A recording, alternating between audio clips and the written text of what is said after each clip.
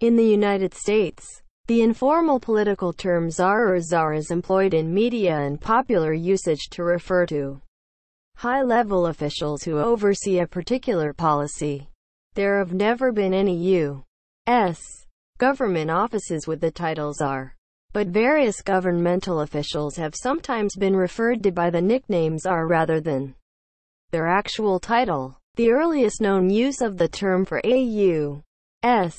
government official was in the administration of Franklin Roosevelt 1933 to 1945, during which 11 unique positions, or 12 if one were to count economic czar and economic czar, of World War II as separate, were so described.